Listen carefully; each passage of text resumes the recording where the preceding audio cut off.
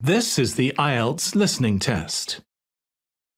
You will hear a number of different recordings and you will have to answer questions on what you hear. There will be time for you to read the instructions and questions, and you will have a chance to check your work. All the recordings will be played once only. The test is in 4 parts. At the end of the test, you will be given 10 minutes to transfer your answers to the answer sheet. Now turn to Part 1.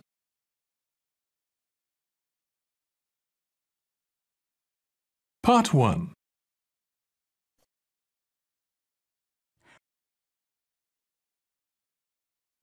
You will hear a woman talking to a man about joining a drama club. First, you have some time to look at questions 1 to 6.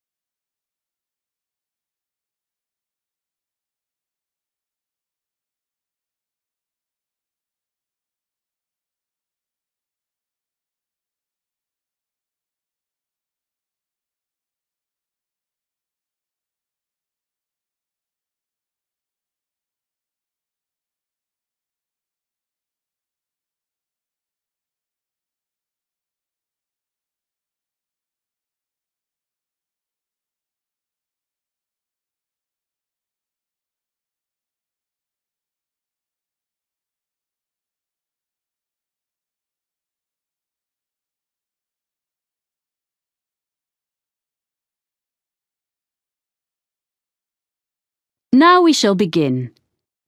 You should answer the questions as you listen, because you will not hear the recording a second time. Listen carefully and answer questions 1 to 6. Hello, Robert Gladwell speaking. Oh, hi. My name's Chloe Martin. I was given your name and phone number by Ben Winters. I work with him and he said you're a member of Midbury Drama Club. Yes, I am. Well, I've just moved to the area and I'm keen to join a drama club. Great. Yes, I can give you some information.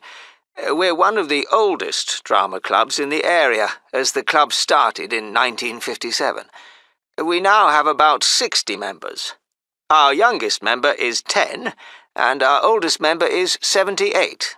Oh, I think I saw a picture in the newspaper the other day of some of your members being presented with a prize. Yes, the youth section did very well in a competition and won £100, which will help with their next production.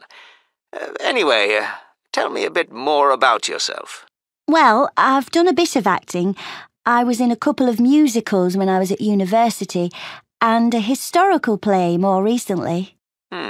We mainly do comedy plays. We get good audiences for that kind of thing. We haven't attempted a musical yet, but we might do one soon. Oh, when do you usually meet? On Tuesdays. Well, presumably I'll need to do an audition. Yes, there were a few auditions last Tuesday, and we'll be doing more at our next meeting, which is in 2 weeks' time. That's on Tuesday the 12th of March. There'll be another opportunity 2 weeks after that, which will be on the 26th of March. Oh, well, I can come to your next meeting, and if I don't get an acting part in a play, I'd be happy to help with something else. I've designed publicity before. Great. We're very short of people who can do that, so that would be really good. There are a lot of people who like making scenery, so we get plenty of help with that, but we haven't got enough people to do the lights at the moment. So, if you think you can do that, or you have any friends who would like to, do bring them along. We can show you what to do if you haven't got any experience. I'll have to think about it. So, do you meet in the theatre? We do our performances in the Manor Theatre, but we only hire that for the nights of the actual performances. We meet to rehearse every Tuesday evening in the community hall. We rent a room there. Oh, I'm not sure where that is. I'll be coming by car because I don't live in the town centre. It's in Ashburton Road. As you're coming towards the centre, down Regent Street, you need to turn left at the crossroads. Oh, I know.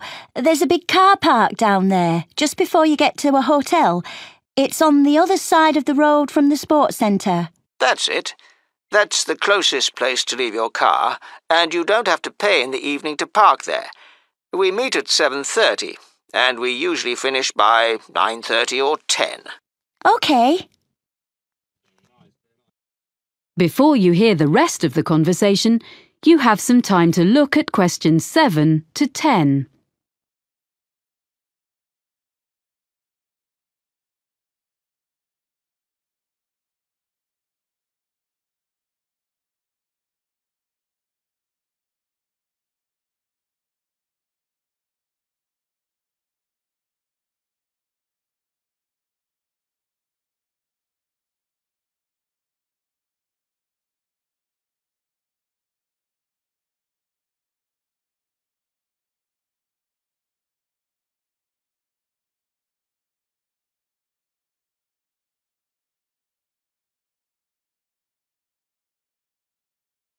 Now listen and answer questions 7 to 10.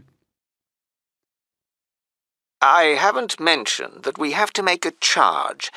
Everyone pays a subscription of £180 to be a member for a year. You can pay for the whole year at once, or you can pay £15 every month. It works out the same.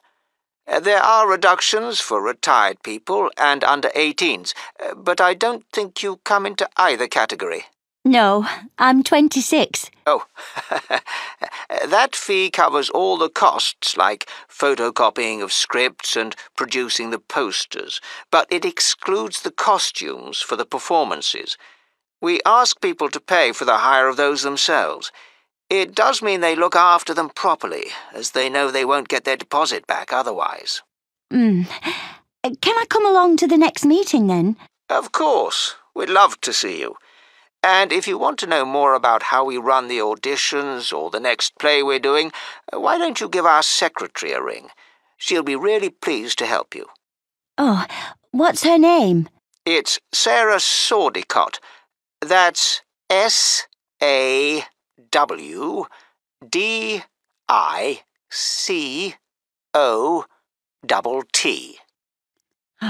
Got that.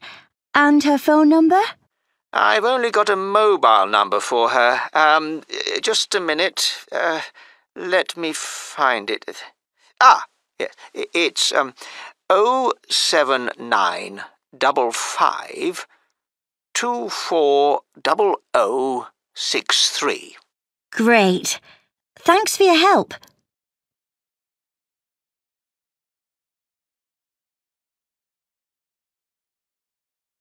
That is the end of part 1. You now have 1 minute to check your answers to part 1.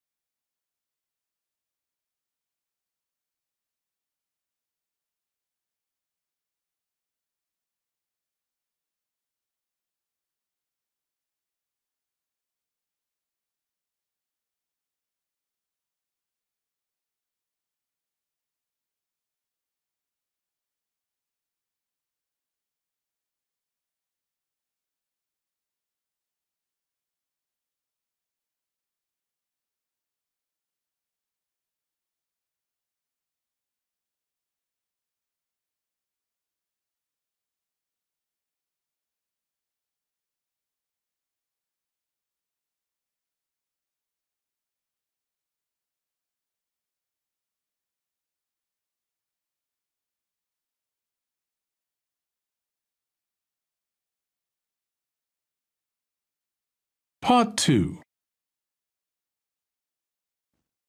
You will hear a radio programme in which a presenter called Jasmine tells her colleague Fergus about a charity. First, you have some time to look at questions 11 to 15.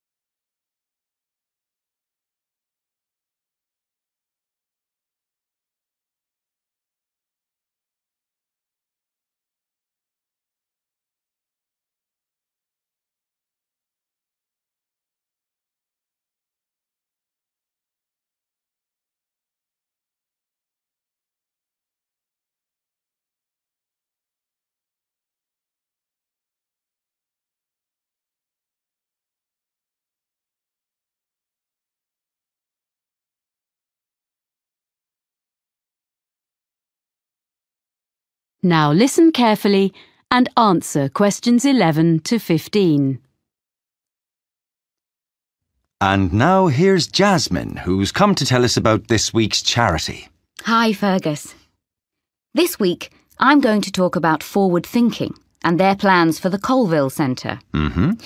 So, in recent years, people have realised how useful the arts can be within healthcare. The idea behind forward thinking is to use the arts to promote well-being. The charity develops projects for people with special needs and health problems, and also delivers training to healthcare professionals in using the arts, as well as supplying them with information and advice. Forward thinking doesn't just run art and craft classes to distract people who are ill, or recovering from illness, but arranges longer-term projects and courses, as it's been shown that the arts can bring all sorts of positive changes in patients, including benefits such as shortening the length of stay in hospital and reducing the amounts of medicine they need. I see. Forward thinking has experience of working with a broad range of people, from young adults with learning difficulties to older people in homes or daycare centres and people with physical disabilities. The organisation's been around since 1986, and it gradually expanded during the 1990s. Then, in the new millennium, it was decided to find a memorable name. So it's been operating as Forward Thinking for several years, in fact since 2005. It's quite a locally based charity, mainly for people in the southern part of this region, which includes all rural and urban communities outside the city of Clifton, which has its own organisation. There are, of course, some similar charities in other parts of the country, in London and so on. And what's the present fundraising in aid of? Yeah, well, the charity needs funding in order to buy the Colville Centre. This is a former village school, which was built in 1868. It was modernised and refurbished by the present owners last year, so it's ideal for art classes and for small social events, performances, seminars and so on.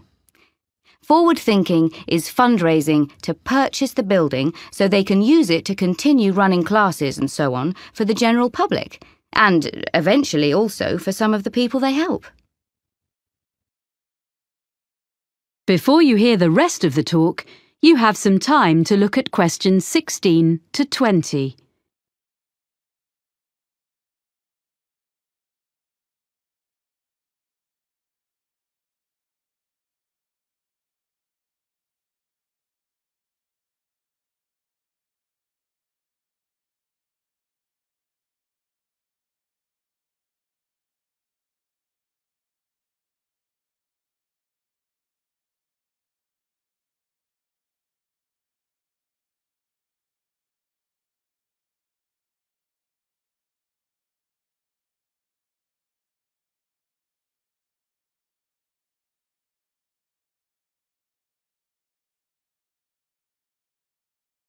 Now listen and answer questions 16 to 20. Right.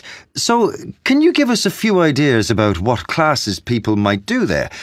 Is it all art classes? Well, there are some very good art classes, but there are lots of other things going on as well. So, for example, there's Learn Salsa with Nina Bellina's team. They say that salsa is an easy dance to learn. It's also an excellent form of exercise, according to Nina. And that class is for both men and women, of course. It's ideal for beginners and what they call refreshers. That's £100 for 10 sessions. Then, another class is called Smooth Movers. It's with Kevin Bennett. And it's for you if you don't have the same energy levels as you used to when you were a teenager. It's a gentle exercise class, geared to the needs of whoever is in the group in a particular session. And Kevin is qualified to teach classes to people getting over injuries and so on, and balance training. That's £60 for 10 sessions. Then there's a day called Art of the Forest with Jamie Graham, where you discover upper wood, a short walk from the Colville Centre, and learn how to design in 3D with natural materials. It's an unusual and exciting way to be creative. Jamie is an artist, with a background also as a country park ranger. Oh. For this day, youngsters must be accompanied by a parent or guardian, and the costs are adults, £40, under 14s, £10. But it's best value at £80 for a family of 4. The next one is The Money Maze, and this is a series of talks by Peter O'Reilly, an independent financial advisor. He gives advice on family finances, things like everything parents need to know about managing the costs of bringing up children, sending them to university, and actually also about care for elderly relatives. It's £10 per talk, which will all go to support forward thinking. And as a final example of what's on offer, there's Make a Play. That's for 8 to 14s. And this activity is such a hit that it usually sells out within days of being announced. Basically, what you do is write, rehearse, and perform a play in just 2 days. And it doesn't require any previous experience. I gather there's lots of fun and silliness along the way. And the best bit, perhaps, is that there's a performance for family and friends at the end. Aha! It's just £50 for 2 days. Pretty good range of activities, I think. And all raising money for a good cause. Yes. And the all-important contact details are colville@forwardthinking.org.uk or write to me.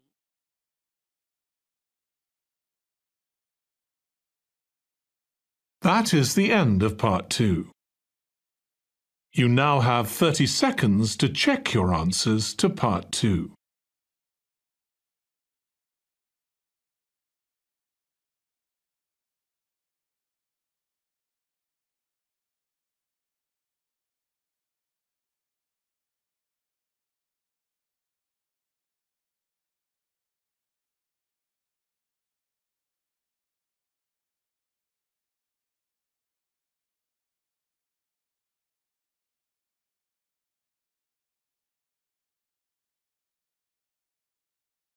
Part 3.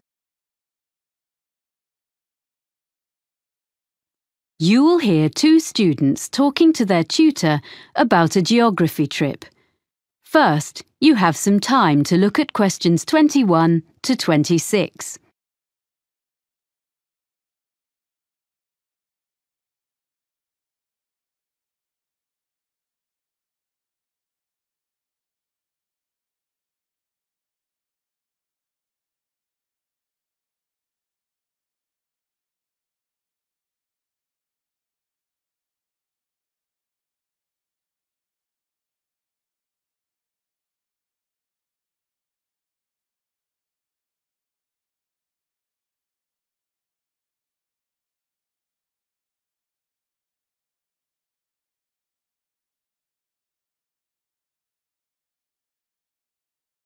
Now listen carefully and answer questions 21 to 26.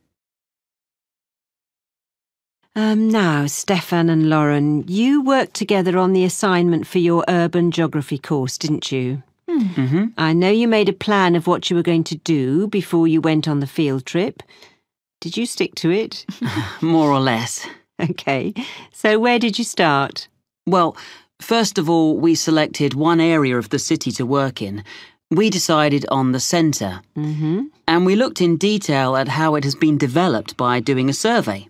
Yeah, we did that by walking round and dividing the area into different categories, such as residential, commercial and industrial, so we could record land use. We're going to find some maps from 50 years ago and from 100 years ago so we can look at what has changed. Good. So that gives you a foundation. Then what did you do? I was interested in looking at how polluted the city was. I thought that was too general a topic and would be difficult to check. But Stefan persuaded me, and actually it was quite interesting because before we started, we assumed that a lot of the pollution problems would be caused by industry. In fact, most of the industrial development has been on the outskirts. Oh. And most pollution is caused by the traffic which passes through the city centre every day. Right. There are 5 major road junctions around the edge of the city, so we set up equipment to check the air quality on each of those 3 times on one day. In the morning and evening, which is when most journeys are made in and out of the city, and at 2:30 in the afternoon. On the same day, we went to the 2 busiest junctions in the morning and evening to calculate the traffic flow into the city. Right. We'll be able to produce some graphs from the figures we collected. Yeah. Presumably you then looked at where all these cars ended up.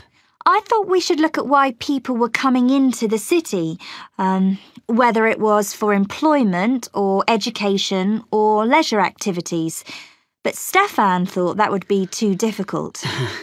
Because most people were in cars, it would be hard to ask them. Yeah. So we decided to spend an afternoon examining the parking facilities available instead. We established the capacity of each car park, and we spent an afternoon counting cars in and out, so we have an idea of how long people spend in the city centre. So, do you have evidence that most journeys are made by car within the city centre? We checked local government statistics to see if that was true, but they were inconclusive. Everything is quite close together in the city centre, and there are wide pavements, so you would expect people to walk from one place to another. So we chose a number of locations and we noted how many pedestrians passed a particular spot. How did you choose where to do that? We stood at 2 places in the business district. One in the shopping area and the other was in an area where there are more tourists. Right. I thought it was really important to talk to people, so we carried out a survey on how people usually travelled into the city. We asked them about their usual means of transport. We found out that it varied according to why people were travelling. If they were employed in the city, they wanted to get there quickly, but if they were coming in for their leisure time, they didn't mind using the bus. That's all we had time for while we were there. Before you hear the rest of the conversation, you have some time to look at questions 27 to 30.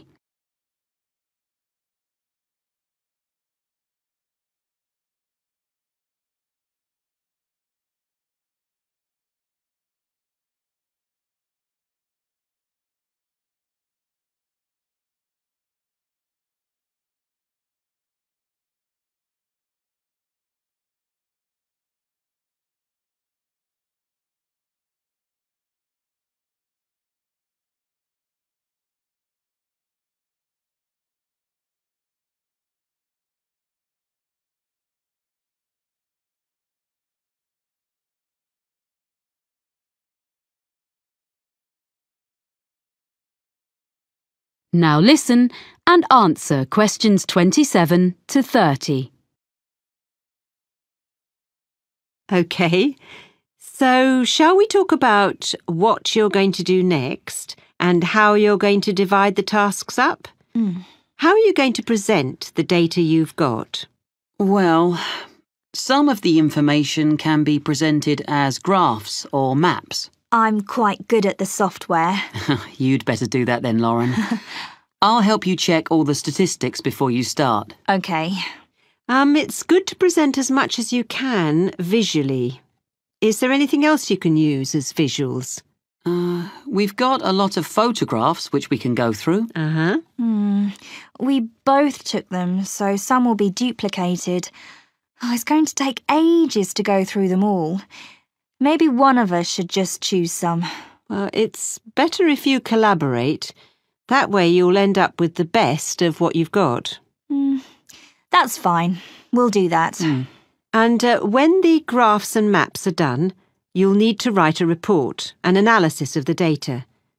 Will you do that together? I think that should be my responsibility if we're going to share the work out evenly. I can use some of Lauren's notes as well as my own. OK. And finally, you'll be presenting your project to the rest of the group in a couple of weeks' time. We thought it'd be better for Stefan to do that, as he's got more experience at that kind of thing. I would prefer to have input from both of you, as I have to do an assessment. Oh. We'll take turns then. We'll divide it into sections and talk about a few things each. Good. You'll find it easier, Lauren, than doing a presentation on your own. Well, if you need to ask me any more questions while you're working on this, email me. I look forward to seeing what you produce. Thanks. That is the end of part 3. You now have 30 seconds to check your answers to part 3.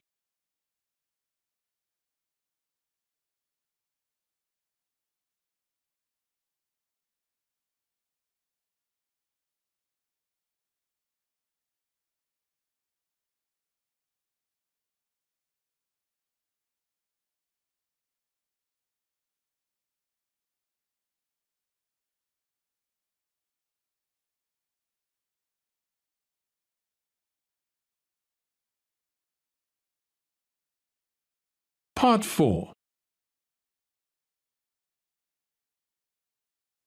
You will hear a lecturer giving the beginning of a talk on the history of British pottery. First, you have some time to look at questions 31 to 40.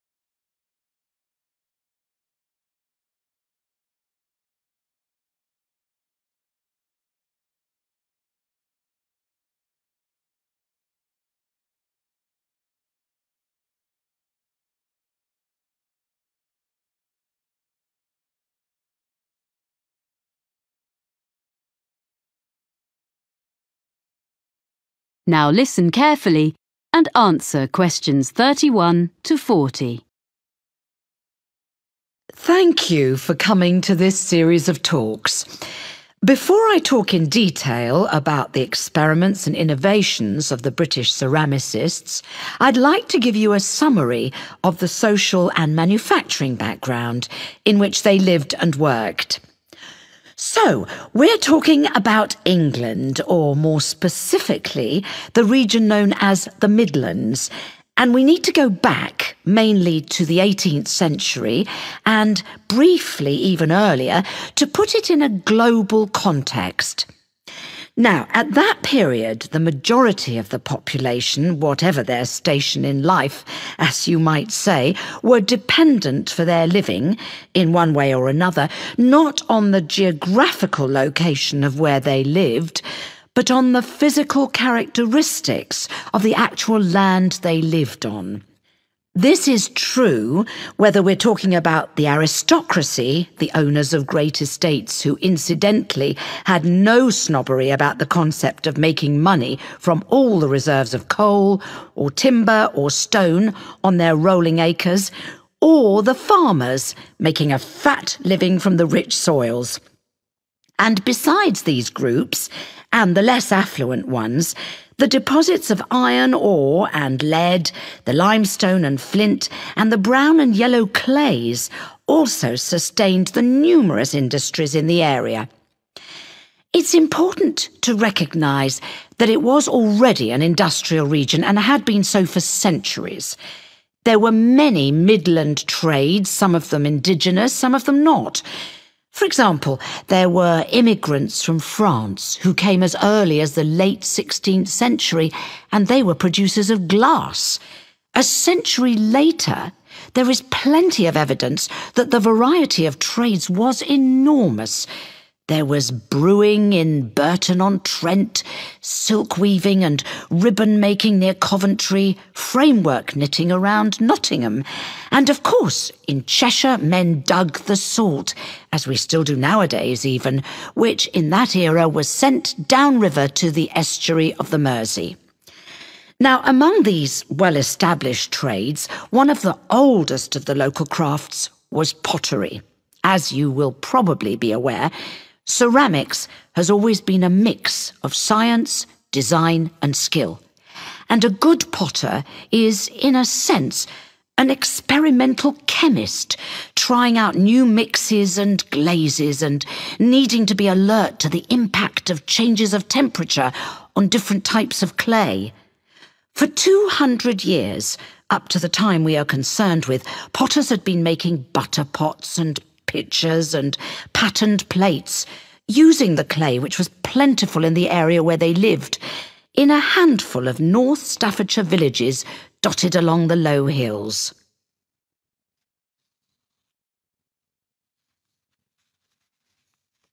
Now I want to explain a little about the industrial processes which had preceded the great breakthrough in Germany in 1708. That's when the formula for porcelain was discovered, a secret that had been held in China for 1,000 years. In the Midlands, in England as elsewhere, there had basically been two kinds of pottery. The first is still known as earthenware. Now, this was a bit rough and ready, but it was deservedly popular for several reasons. To start with, it was relatively cheap, so it could be used by most households. This was because it could be made from local clay without any complicated processing or added materials. From the potter's point of view, there was another reason for its cheapness. This was that it could be fired in simple ovens or kilns, and at relatively low temperatures, so he didn't have to spend so much money on fuel to achieve the necessary heat. On the other hand, after one firing in the kiln, the problem with earthenware was that it remained porous, so had limited usefulness. So for most purposes, it had to go back in the kiln for a second firing before it became waterproof. And another thing was that it was extremely breakable. I mean, before it had even been sold. I suppose the potter wouldn't have minded so much if people just had to keep coming back for more every time they broke a jug or whatever. But it was very inconvenient because it meant there was a lot of wastage in the course of the manufacturing process. Anyway, for all these reasons, if people could afford it, and that would be all but the very poor, they would buy stoneware, a much tougher product. Now, for this, the potter used a slightly more expensive raw material, which was made by combining clay and flint, and this mixture was fired at a far higher heat, with the result that the ingredients vitrified. That is to say, in effect, the whole thing became glassy. And because of this, it was non-porous, and naturally this was regarded as a great advance. Well, that's the situation in the 18th century. Are there any questions at this stage? OK, so now we can go on to look at the age of innovation.